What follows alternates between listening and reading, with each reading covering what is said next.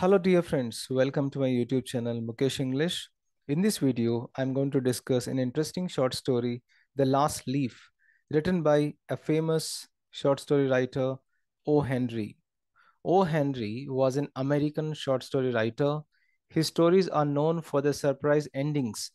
His stories reflect his own experiences in Texas and New York and also include plot twists or unexpected changes in the plot.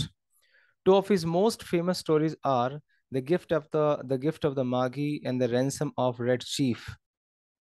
It tells the story of an old artist who saves the life of a young artist dying of pneumonia by giving her the willpower to live.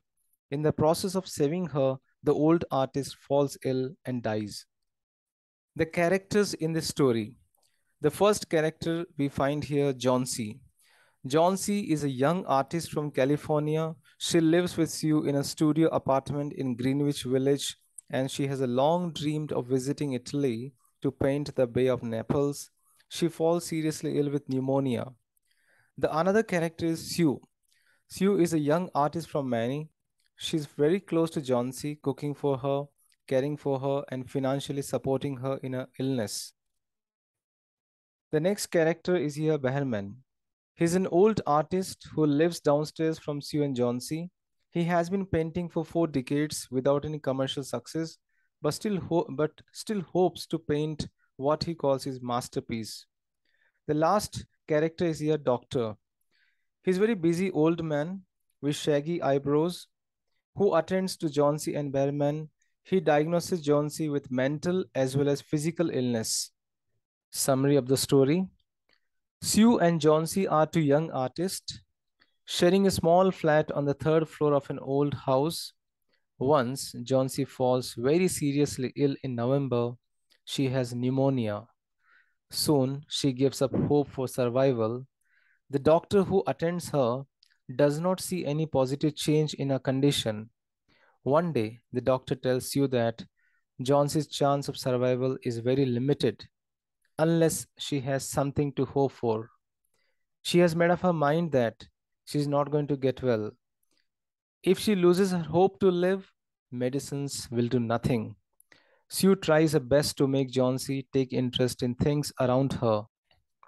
But there is no response from Johnsy. She always lies still on a bed, looking at an ivy plant through the window, gradually losing its leaves, and has taken it in her mind that she will die when the last leaf falls. Sue continues to convince Johnsy that she is foolish to pin her destiny to the survival of the last leaf on the vine. The old ivy leaves have nothing to do with her getting well. The doctor is confident that she will get better. Johnsy is too depressed to say anything. Johnsy keeps on counting the remaining leaves on the creeper. One day, Sue informs Behrman, an old fellow artist who is the downstairs neighbor, about this. He's annoyed that Johnsy has such little hope. He's aware of her wish to die when the last leaf falls. Behrman comes to their room and finds Johnsy asleep. Sue draws the curtain together and they go to the next room. She peeps out through the window and sees only one leaf on the creeper, which seems to fall any time because it's raining heavily and the icy cold is blowing. Behrman does not say a word. He goes back to his room and decides to do something for Johnsy's life. He paints a similar leaf and sticks it on the creeper while Johnsy is sleeping. But walking in open during the extreme cold and heavy rain cost his life. He dies of pneumonia. Next morning, after a vicious storm, Johnsy sees the last remaining leaf still clinging to the creeper. She is filled with hope. She decides that she wants to continue living. She thinks that there must be reason that the leaf has refused to die and it's a sin to want to die. Johnsy soon recovers from her illness. After some time, Sue informs Johnsy that Behrman had died of pneumonia contracted while being out in the wet and cold painting the last leaf. Behrman had finally painted his long-promised masterpiece, The Leaf, which saved Johnsy's life. sacrificing his own life in the process. The main theme of the story is hope. The author aims to highlight how important it is for a person to have willpower and hope. Jones is provided with new hope when she sees that the leaf that is supposed to decide a fate is not falling.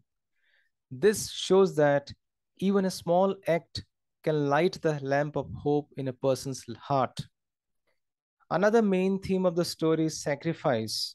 Behrman sacrifices his own life in order to get some hope to Johnsy. He's aware that Johnsy thinks when the last leaf falls, she will die.